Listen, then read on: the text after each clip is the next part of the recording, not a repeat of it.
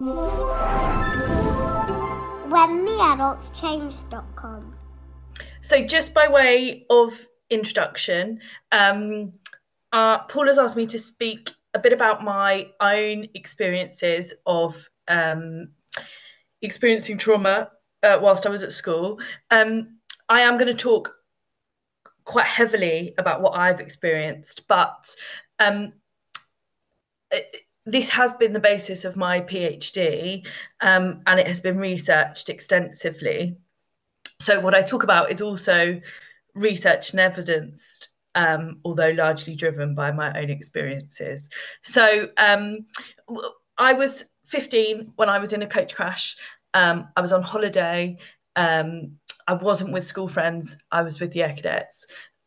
We were hit by two 38-ton lorries. Quite a few people died. It was front page news. And I returned to school about 10 days later. And that has had a reasonably catastrophic impact on certainly the 20 years that followed. It resulted in me being sectioned. I was diagnosed with a variety of mental health conditions. I was heavily medicated. And that wasn't something I wanted to live with. And to, I guess, understand if this was something everybody that had experienced a complex and acute trauma, if they followed the same path, to find a way to fix my brain, and I guess to be an advocate for younger, who I was when I was younger. I went off and did some research, and completed my PhD because of that. So I found that when death, media coverage, shock, and tragedy coexist, people have a very specific response.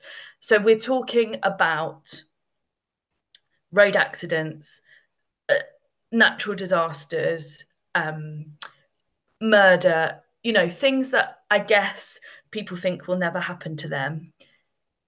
The number of schools that reach out to us because of those circumstances is far higher than we might like to imagine it would be. And during lockdown, I did some additional research to see how many people, it wasn't children specific, but how many people would have experienced the pandemic as an acute trauma. And it's about 12%.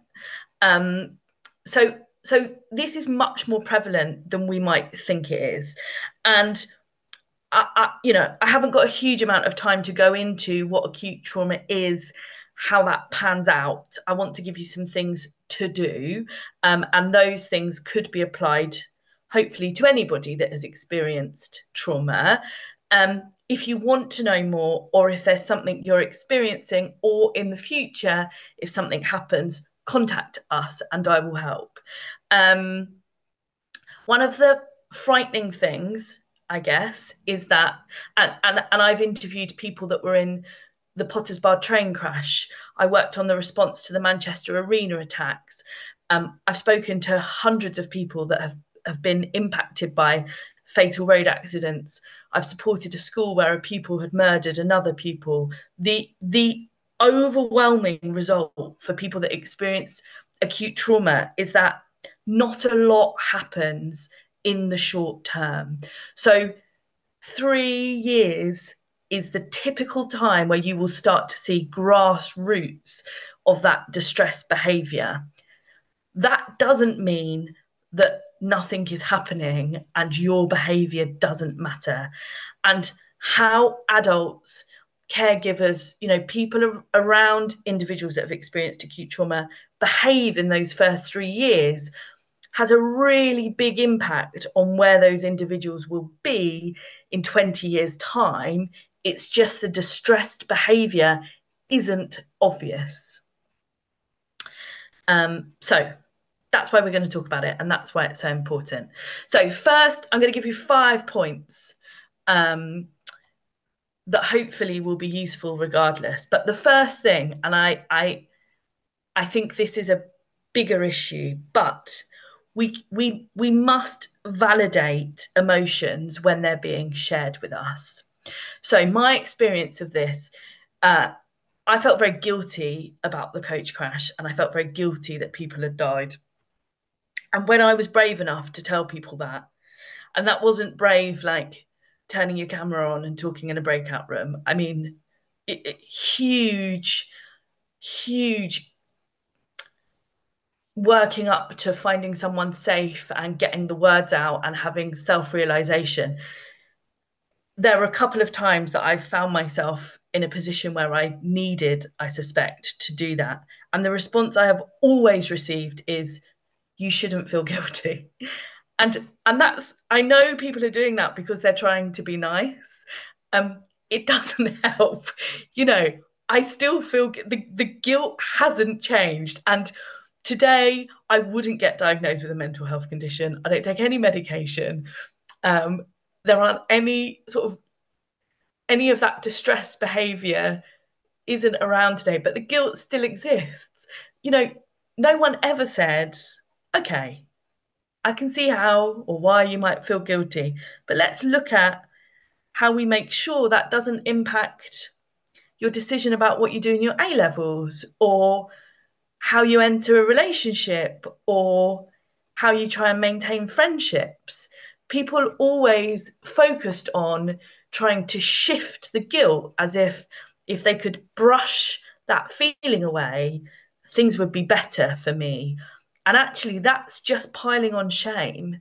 And the bravery that it took to speak in the first place is rejected, and it just goes further and further down.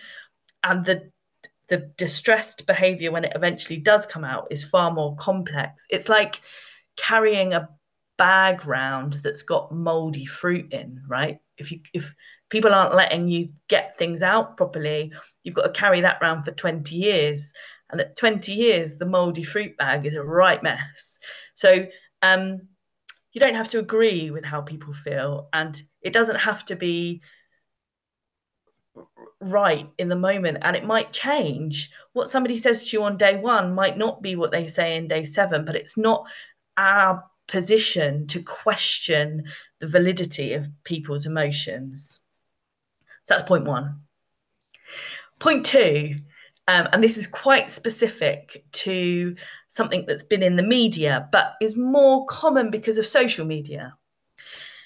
If something has happened to you and other people are shaping that narrative by talking about it on Instagram or posting about it on TikTok, if it is something that is shocking, in 5, 10, 20 years' time, you are not going to remember your version of reality. What you will remember is a concoction of what other people have said. And hopefully it's not a huge spoiler alert, but people aren't always very nice on social media, and the press aren't always that nice either. That one of the most significant things I found in my PhD is that over 80% of people that had experienced acute trauma went on to think that the person or people that had died, whether they knew them or not,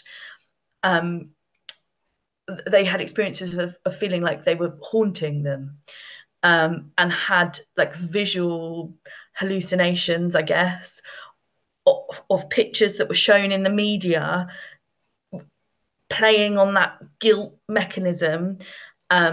So people get into that's quite a complex set of behaviors, and creates all sorts of red flags for within the mental health system. It's because your brain it'll start grappling to find what happened and create a narrative that you can file away as part of the processing of the trauma. If you're relying on a mixture of things that aren't necessarily true, one of my friends, for example, lost her brother. He drowned in a swimming pool, and she had flashbacks. She wasn't there. She didn't see anything, but she had flashbacks from the newspaper picture of him laying on the pool. And when you're having that sort of image and you know you weren't there, like that is one sure way to make you feel like you're going absolutely mad. And the feeling when that's associated with death is that it's a punishment. Like it's really easy to find yourself in quite a complex situation. So at the beginning, you need to create your own narrative, and adults will need to help young people, or any people actually, do that. You have to write your own account and save it somewhere so that when your brain starts looking for the story to file away, what you have is your own facts, your own version, and not this mash of media and other people's stuff. And you can evaluate those horrible bits for what they are. So thinking about a scrapbook, a diary, a letter, anything, just get something down and file it away for a rainy day.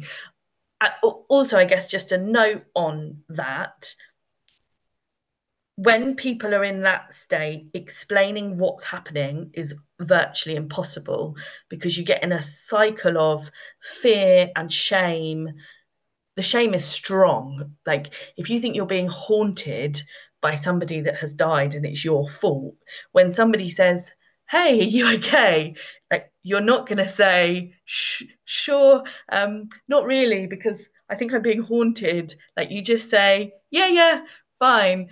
So I'll cover it again in a moment, but giving people stories, letting them know that their brain might do that, that education around this is what's happened and this is how your brain might respond is really helpful because it takes away the feeling that you're being controlled by someone else and makes you think, oh, my brain's just being a bit rubbish because I've been involved in this awful thing. Point 3. When I returned to school, I was the only person in my school that was in the coach crash, and I walked back into the playground. I've done lots of walks of shame, but that was definitely the most significant. Like everybody was silent. I knew that everybody knew what had happened. It was a bit like being in a goldfish bowl, and that feeling stayed for a long time. And I know everyone wanted to help. I know people felt sorry for me. People wanted to be kind and do the right thing. But actually, people also went, oh, she's been involved in something hideous and I don't really know what to say. And I don't want to be the person that makes her cry. So I'll just keep, 2 steps back. Don't let children do that. Like, help them, ask them what they want, walk with them, tell, make a group, get a group of people and help them think about how they might react. Like one person that would stand next to them and walk with them would make a huge difference. And I think that goes on everything from where they sit in the classroom, what they're going to do at playtime, just touch points so that there isn't that we're going to just let you deal with this on your own because it's a bit above our pay grade. We're not sure what to do with this, so we'll just sort of leave you to it and hope we don't poke the wasp's nest, as it were. Next point. Out versus in any capacity is hugely beneficial. When people ask me how I got better, I think people think that there's some big epiphany. I got better with a pen and paper, quite a lot of it. And I wrote and I wrote and I did drawings and I did random like brain dumps and drawings of clouds and all sorts of stuff. And actually, you just sort of exhaust getting stuff out. And things that I thought in my head when I wrote them on paper. I was like, oh, that seems a bit silly, perhaps. Maybe it wasn't quite like that. Maybe this isn't quite what I need to think. But also just get stuff out. Things in your head, and this is true of any sort of distressed behavior and ability to regulate, that processing and just get working things through helps. That's why Paul started this off by talking about time. Sometimes you just need time. If something really big has happened, that's a lot of time. It's a lot of processing. So we did, as a group, we did some scrapbooking and some writing, and we wrote letters to our friends that passed away and whatever. And then people thought we'd done that. Like, no. This isn't a one letter gig. I mean, I have written hundreds of letters, hundreds. I've written letters to the coach driver. I've written letters to the lorry drivers. I've written letters to the parents of the people that died. I've never sent them, but you have to get it out, and that takes ages. And just because you've written the letter once, you might in 6 months' time feel completely different and want to get something totally different out. Just being told that you can do that and that might be a good thing to do is really helpful. And when you know that your thoughts don't make sense and that you don't necessarily want to share them and see other people's reactions, that personal writing, it doesn't have to be writing, it could be whatever, but getting it out in a way that you don't have to deal with other people's reactions is massively important.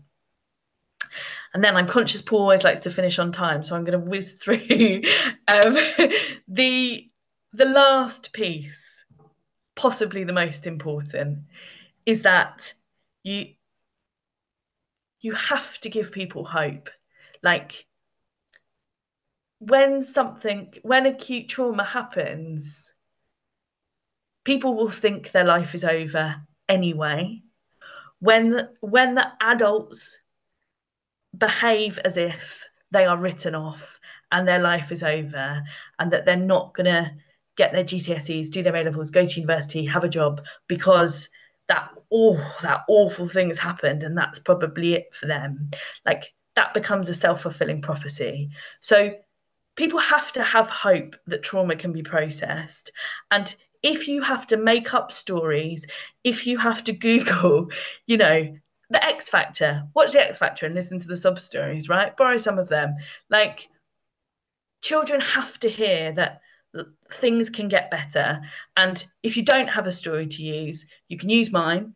I'm happy, if any of this is useful or if people want to know more, like, you can contact me and I will help. I hope it's been useful.